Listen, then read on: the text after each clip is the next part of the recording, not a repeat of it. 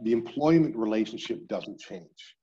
Same rights and responsibilities between an employer and an employee. There are just a small handful of legal issues we have to think about when transplanting the employment relationship from the office to the home. Employers have a duty to provide workers' compensation insurance. It'd be a really good idea if they made sure they check with their brokers or their carriers that that insurance it will be covered for employees working at home, because the duty will still remain. There may be issues, employees who rent their property, as to whether or not they're permitted to work from home or they're covered. They should probably look at that.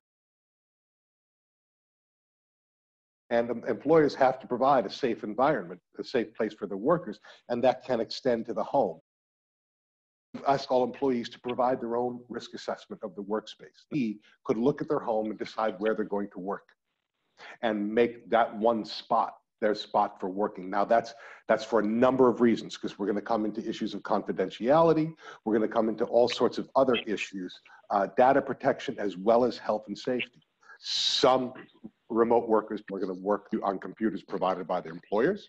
That's wonderful because they have antivirus and data protection. Some of them might work on their own computers. Here's where you want to be careful, because you might have confidentiality issues. Google at-home risk assessment for safety. You'll find a number of them. If you can have your employees fill those out, neutralize any hazards, which most typically are going to be electrical wires. If they want to take a photo of their workspace, send that in. That would be helpful. People have a right to meal and rest breaks in the office. They should have them at home. Some of those people are going to be governed by the Fair Labor Standards Act, and some of them aren't. Now, the Fair Labor Standards Act is a federal law designed to protect people who earn less than about 36,000 pounds a year. 35,568 actually is the number. People you need to make sure you put something in place.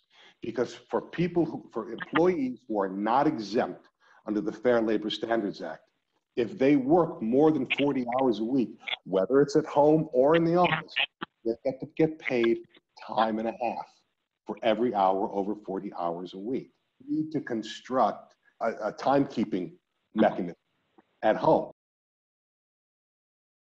A lot of the consideration may change state to state. Just be aware and be conscious of where you are and make sure you're consulting with somebody that can guide you for what any exceptions might exist in the state that you are working in.